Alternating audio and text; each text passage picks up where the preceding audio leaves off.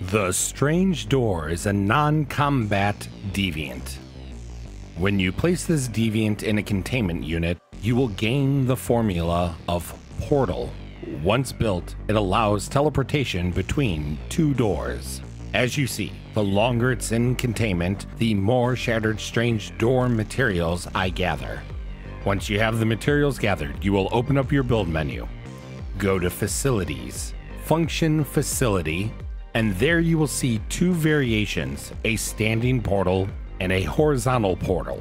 I personally use the horizontal portals because the placement of them seems to be less finicky, although the material cost for both versions is the same. You will need 20 Shattered Strange Door materials, 4 acid, 3 glass, and 20 steel ingots per door you place.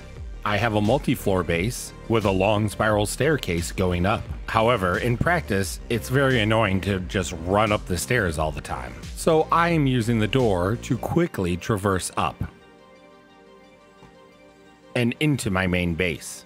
However, you can only make one pathway using 2 doors. When I try to place a third door down, it is telling me that I've reached my part limit.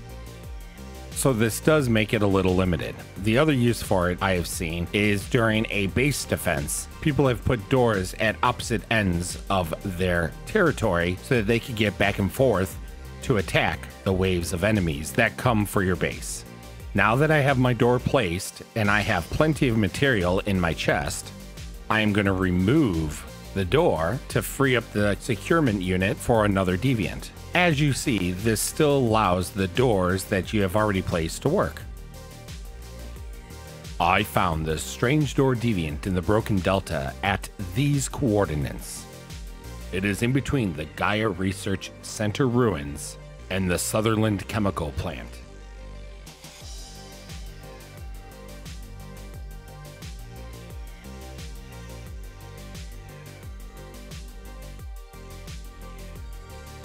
Like and subscribe to be notified of all future content. And I will see you adventurers in the next video. Bye-bye.